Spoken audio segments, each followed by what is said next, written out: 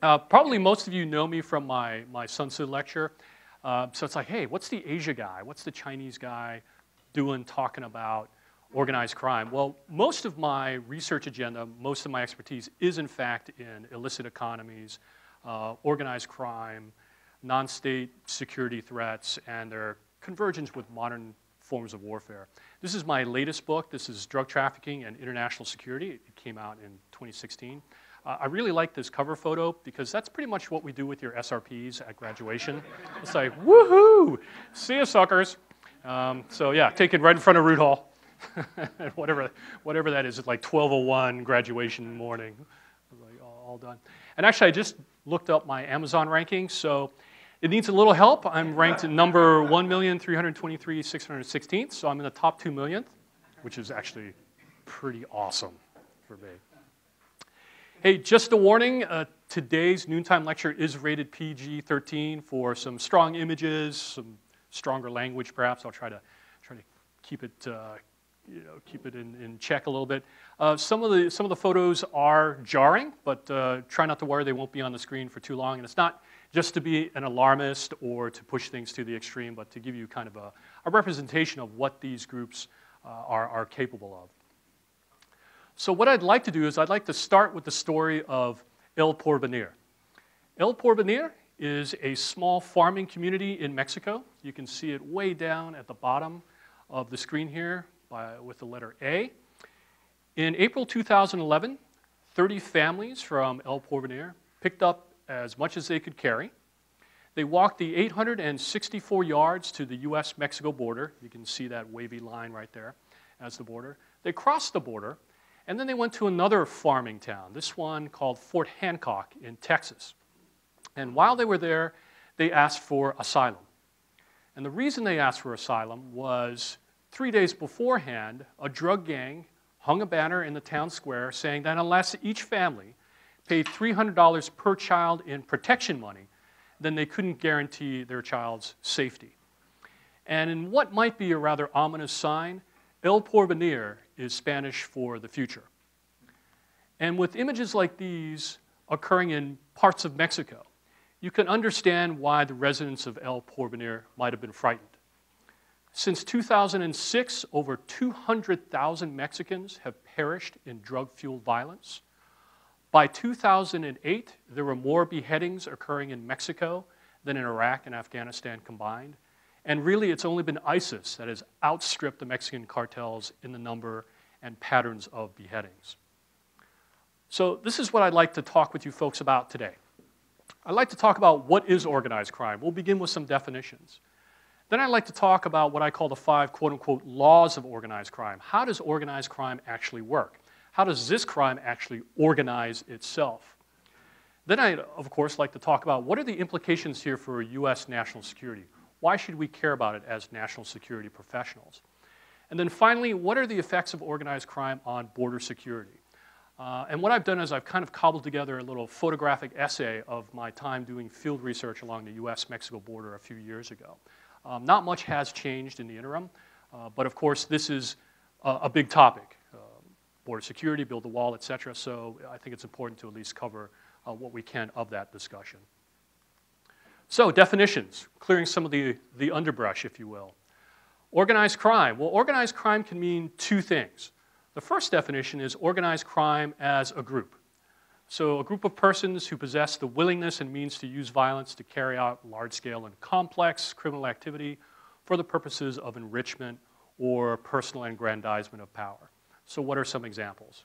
Well, right there, you got Mexican drug cartels, the Italian mafia, the Japanese yakuza, the Chinese triads. Those would be considered organized crime groups.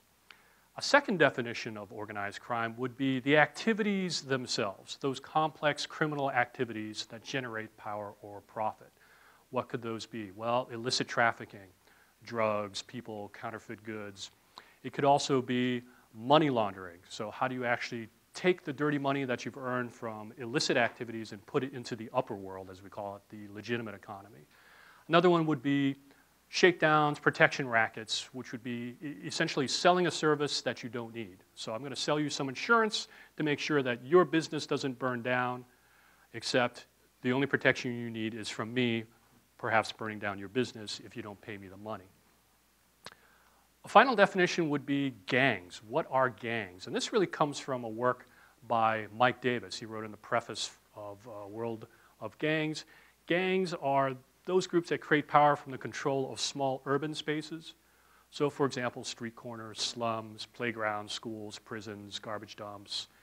And they want to control kind of informal spatial monopolies that provide some measure of entrepreneurial activity and some local prestige as well and opportunities for folks. So again, we could go on with a list of different street gangs and gangs, but some examples here: MS-13, Mala Salvatrucha 13, the Gangster Disciples of Chicago, the Bakassi Boys in Nigeria, and various outlaw motorcycle gangs in the United States, in Europe, as well as Australia. So those would be organized crime as well, these gangs.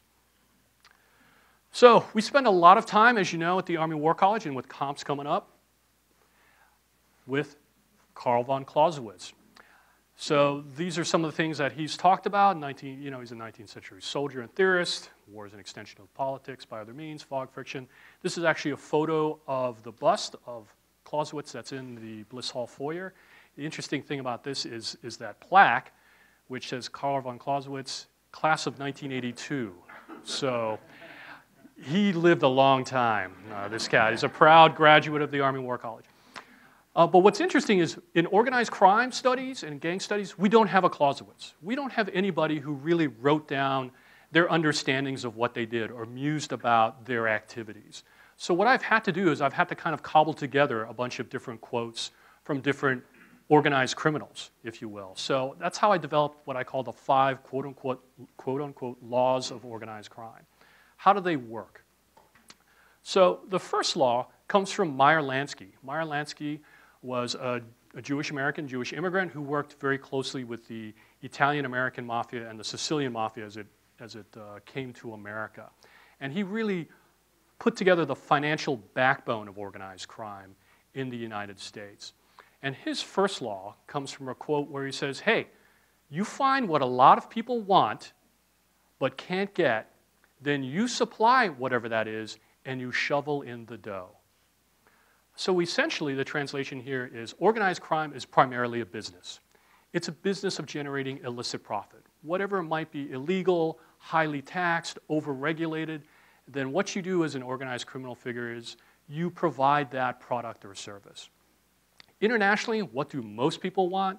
Well, according to the United Nations, it's drugs. It's narcotics. Everybody's looking to get high. So these are some of the stats here. Illegal drugs between $300 and $500 billion. If this economy, if that profit was located in one country, that country would be part of the G20. It would be located somewhere between Sweden and Saudi Arabia in GDP.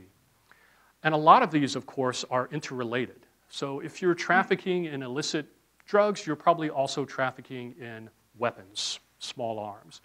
And what we're also finding is endangered species trafficking is when a lot of these drug dealers go into certain places of Central America or South America and they establish runways, they find all these endangered species and they traffic them as well.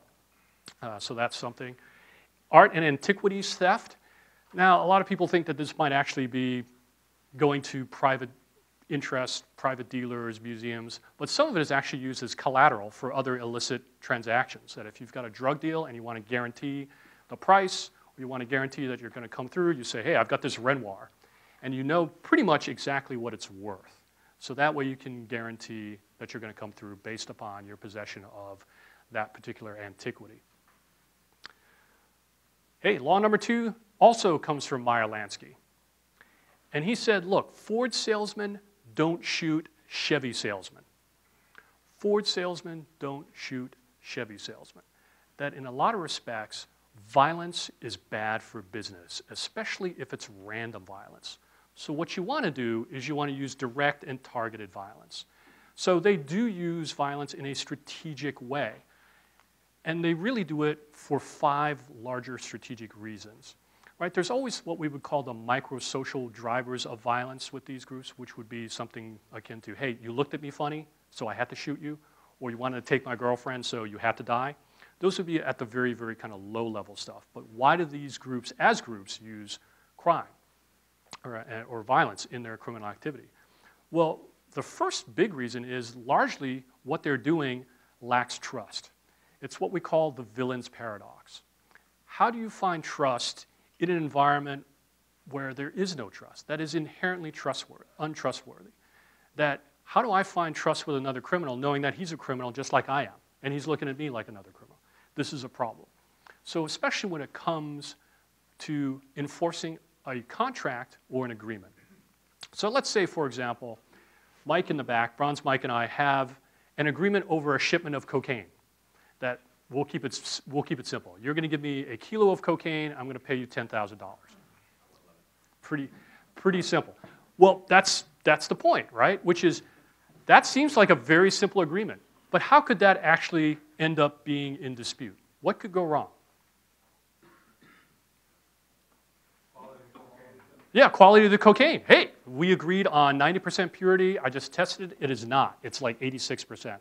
Therefore, I'm not paying you 10 grand. What could be another reason? Timely delivery, sure.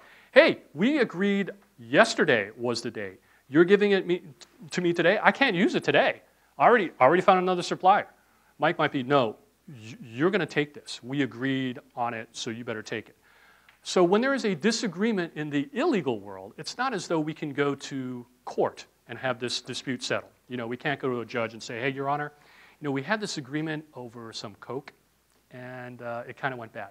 No, can't do it. So in the legal world, when there's a dispute between folks, between businesses, hey, those people are most often called litigants.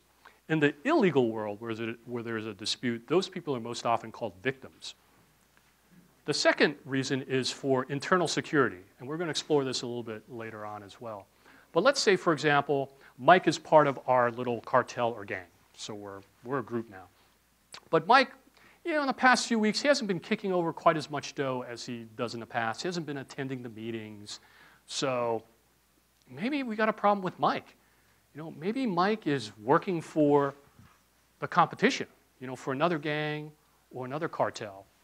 Or worse yet, maybe he's going to the cops. Oh, then we've got a problem.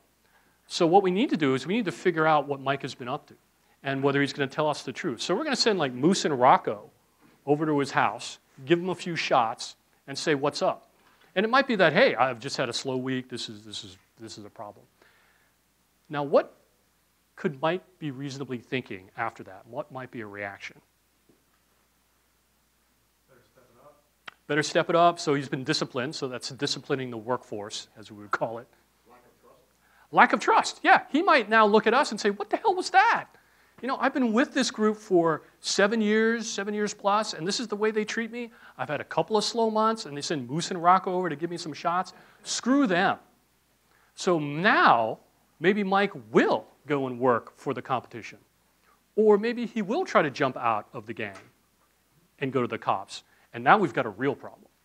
So we're going to have to send Moose and Rocco back for another time. One more time with feeling. And so we'll have to kill Mike. So Mike's last words that he will hear will probably be along the lines of, hey, Mike, hey, man, it's nothing personal. It's just business. And we'll mean it. The third reason is, as I covered, competition. Sure. So maybe another rival gang has seen that there's weakness here. And they can encroach in our territory. They can start shoveling dough in our or shoveling drugs in our territory, or pinching our folks, beginning to like poach people who are really expert in areas that they need. Hey, we need an accountant, let's take that guy. So we've got to figure out a way to fend them off. And one of those ways would be to use violence. The fourth one that we often overlook is succession issues within the gang or the organized crime syndicate. So let's say, for example, I'm the godfather. You know, I've been in charge of the organization, but something happens to me. I get killed, natural causes, maybe that's okay. I get arrested, so suddenly I'm out of the picture. So the question becomes, who takes over after I'm gone? Well, it could be where we've made an arrangement. It could be, hey, I've said to John in public, in front of the group, hey, if something happens to me, John gets to take over. Well, I may have actually made a side deal with other Mike in private and said, yeah, I just had to say that to John because I really needed his support on one issue, but really, you're my guy. So if anything happens to me, you know, you're my guy. Or somebody else in the group might just create a story and say, no, actually, Paul told me I'm the guy. So there is not necessarily honor amongst thieves here. So what happens is internal factions form, rival cartels back one over the other, and you have this kind of splintering effect where folks begin to kind of peel apart. In many respects, some of this is what's occurring in Mexico, the kingpin strategy, where you take one of the big leaders of the cartels out of the equation and you have fights amongst the lieutenants for who's going to take over and who's going to give what to a rival, what rival is going to support what faction. So the kingpin strategy, in some respects, actually will fuel the violence as well. The fifth one would be for prestige or reputation. That, yeah, we'll use violence for deterrence, and we'll also use violence because, honestly, don't we want to be the biggest, baddest gang out there? So if we are, we can kind of push back against folks without really having to push back that hard. They're already afraid of us. And it's also kind of cool. We often overlook the cool factor for a lot of folks who join these organizations. Like, yeah, I want to be part of the baddest. I don't want to be part of the weakest mob out there. So if somebody's going to come after us, they're going to cut the heads off 6 of our guys. Then we're going to find one of their lieutenants, cut their face off and stitch it to a soccer ball and leave it in a national stadium, which actually did happen in Mexico. So, as I mentioned, yeah, this is what we see in Mexico. These killings have a message. So it's not just random violence. It's horrible violence, to be sure, but it's not random. So you can see here, if you cut somebody's hands off, you stole from the group. Dismembering decapitation is rivalry. Dismembered hands in the mouth, victim provided information to the cops. So law number 3 comes from Pablo Escobar, who was one of the leaders of the Medellin cartel in the 80s and 90s in Colombia.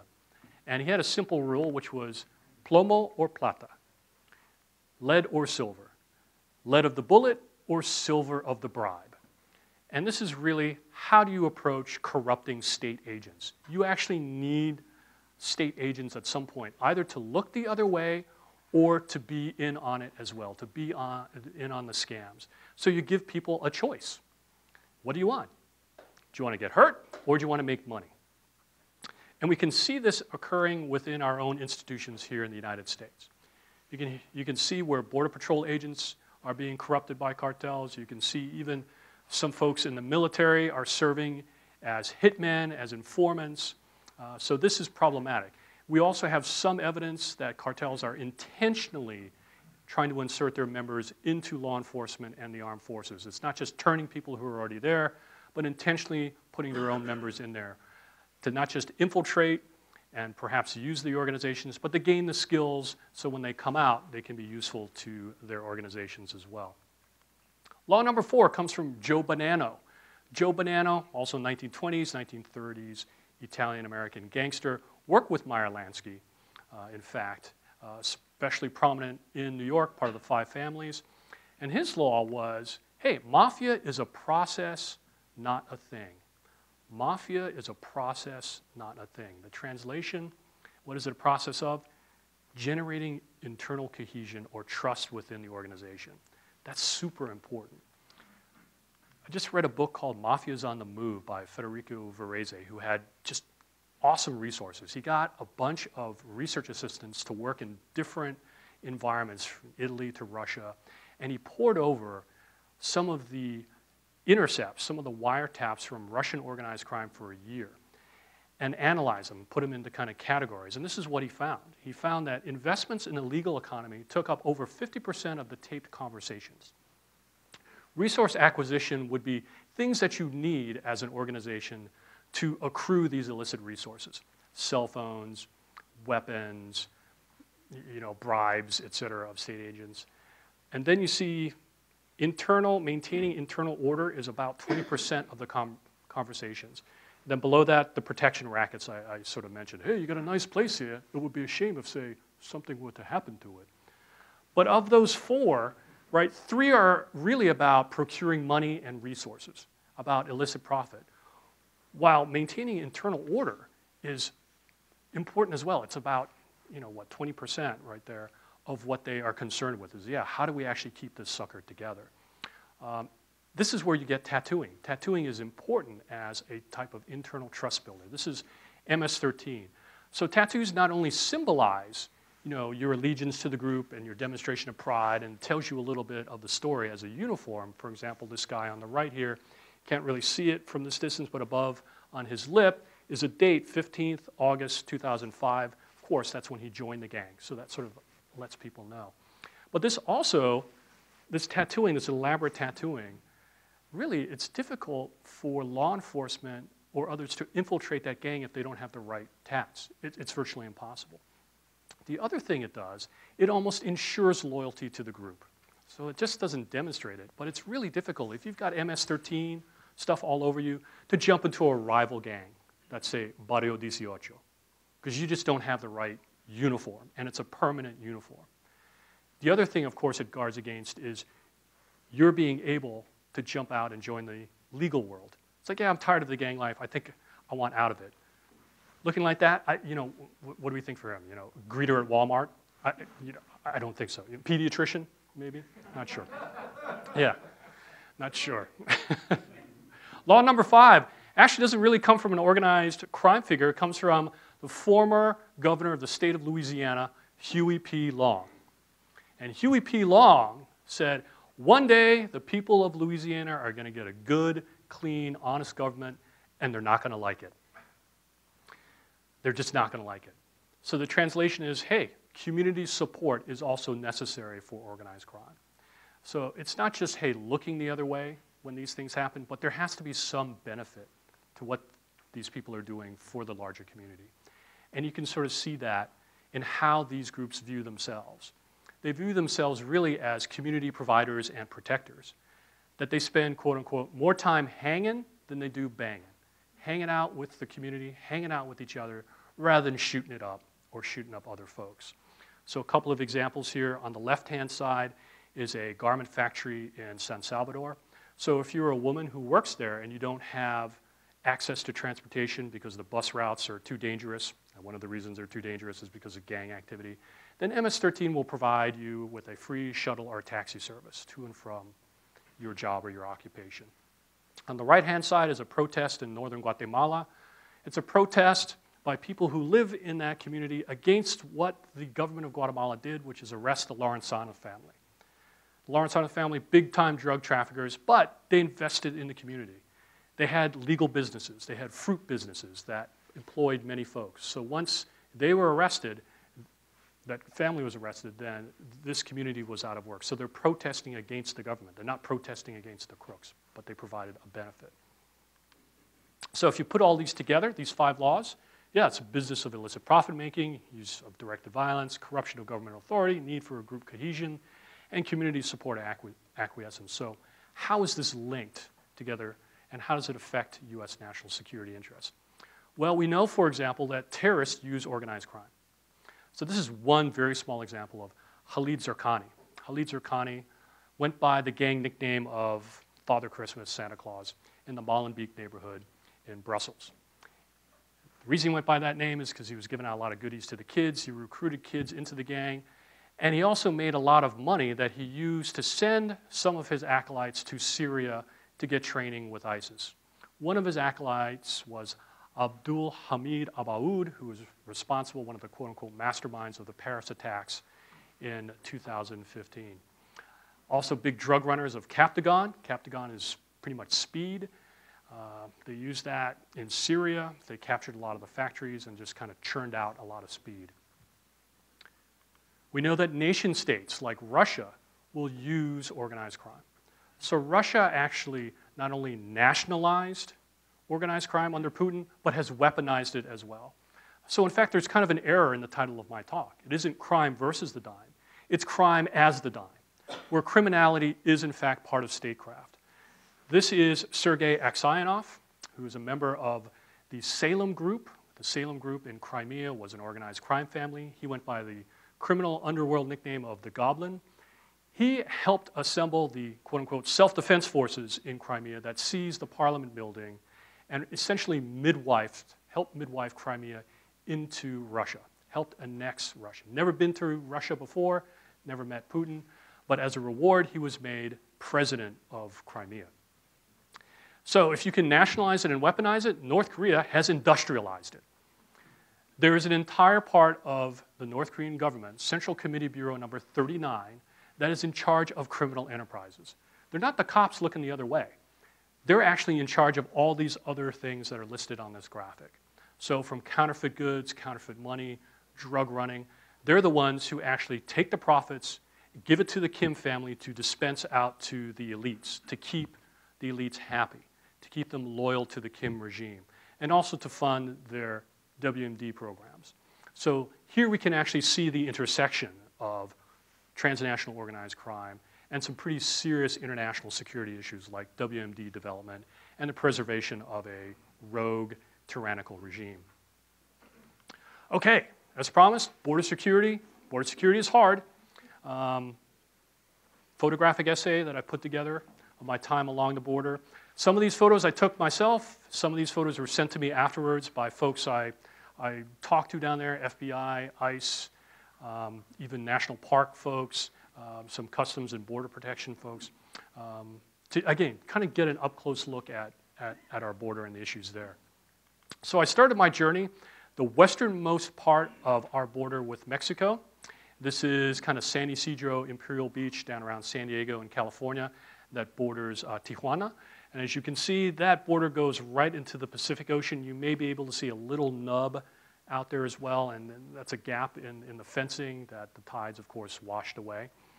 So if you come up from that beach, this is me in the little Border Patrol vehicle, you can actually see what you can imagine as being solid border security. You have a paved access road, right? You've got cameras, sensors, you've got a fence with warnings, you've got concertina wire. Well, I was out with a Border Patrol supervisor in the evening at a port of entry in San Ysidro, San Diego, and he gets a call. He gets a call on the radio, and it's, hey, we got a swimmer. I'm like, okay, well, what's a swimmer? Well, you remember that part of the border I just showed you? Well, somebody from the Mexican side on a surfboard was trying to get around in the dead of night, around the border, and he was having trouble getting onto the beach. He was an American guy, and the reason he was having trouble getting onto the beach is he had a lot of pot on him. He had to cut a bunch of it loose, but this is 10 pounds of waterproof pot in the evidence room of the Border Patrol station. That's about 10 grand right there. So you can understand why you might want to take the risk, I guess, of trying to surf around the border. From there, I went to Arizona. I went to Nogales, around kind of the Douglas, Bisbee, Fort Huachuca area, to Coronado National Memorial Park, where this sign is present. You can see it. Smuggling and or illegal entry is common in this area due to the proximity of the international border. Please be aware of your surroundings at all times. Do not travel alone in remote areas. And of course, enjoy your picnic. This is same area. This is me to give you a kind of an aspect of what the fence looks like there. So that sign is way back around those hills. And you can see this looks very different from the other portion of the border along San Ysidro. You've got a dirt road. These are really kind of slats, as you can tell by the shadow, so it's not really a solid wall at all or a solid fence. And the rest is all kind of desert. And if you keep on going farther eastbound, that fencing gets more and more kind of ramshackle. So this is a cattle fence. And then this is just a railroad, portion of railroad track from 1915 that some National Guard guys kind of just, you know, put together. And a tire iron right there, too, that was kind of welded to it, I guess, in sort of a sign of futility. But even in sort of better parts of the fencing in this area, it doesn't mean that people aren't going to try to get over it. So this is a contraption. If you look at it from the Mexican side, this is a truck with a ramp on it, which, yeah, gives you an idea there might actually be rednecks in Mexico as well. I have the great idea. Here's an idea. You know, we'll go ahead and just put a ramp on a truck.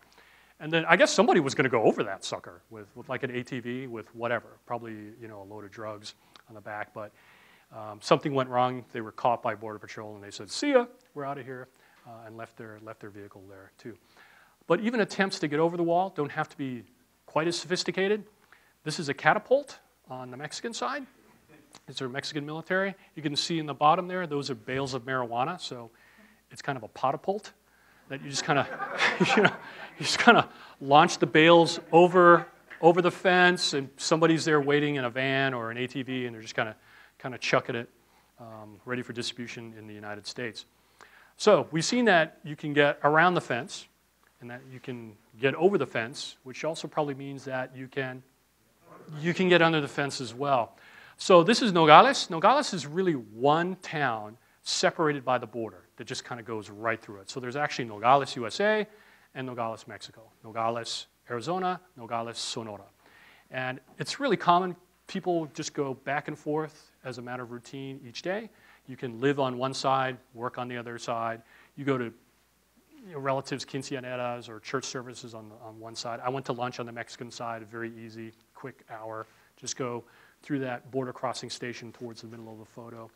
Simple enough to do. Well, in downtown Nogales, they found near a parking meter the opening of a tunnel. So a lot of these tunnels don't have to be huge.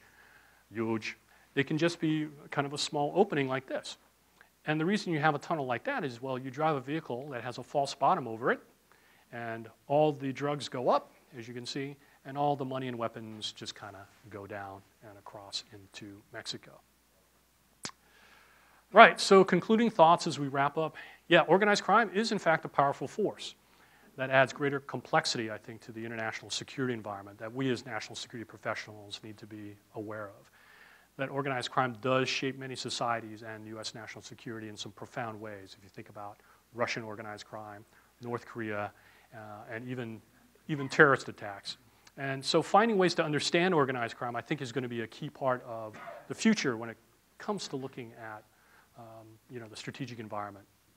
And we've spent a lot of time in the last portion here talking about border security, hard fences, tunneling, people going over in contraptions, but this too is also a version of border security. It's people playing volleyball across the border. The port of entry is the Tecate tent, so once there's change of sides, just go ahead and take your border control cards, grab a beer, and go to the other side. So it may seem a little frisbees for peace, but this in fact is also border security and perhaps a vision of what we can strive to have between the U.S. and Mexico in the future.